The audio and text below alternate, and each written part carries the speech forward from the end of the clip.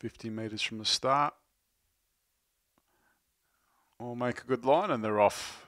So from out wide on the track, from barrier 5, coming across is Don't Tell Errol, and Don't Tell Errol's going to take up the lead. Punter's Delight's going to come across and sit on its back.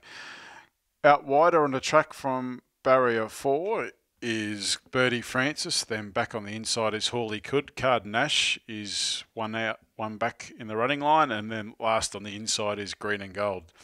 So as they come into the straight, and Don't Tell Errol is leading, although Birdie Francis is up outside it, taking it on. Back on the inside, third on the inside is Punter's Delight, and 1-1 is Card Nash. 3 back on the inside is Hawley Could, and Green and Gold's been driven quietly. So as they come in the straight, and Birdie Francis is going to go on and take up the lead. It's leading out by about 6 metres to Don't Tell Errol. 3 back on the inside is Punter's Delight, and facing the breeze is Card Nash. On its back is Green and Gold, and last on the inside is Hawley Could. So as they go into the back with about 900 metres to go, and Birdie Francis, after a little bit of work's travelling well from Don't Tell Errol.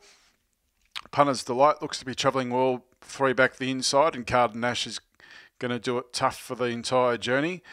Back on the inside, 4 back on the inside is Hawley Could, and Green and Gold on Amanda Turville is being driven quietly at this stage. So as they go out the back, and looks like Birdie Francis is up the tempo a little bit. It's leading out by about 7 metres to Don't Tell Errol, who's under a little bit of pressure to keep up.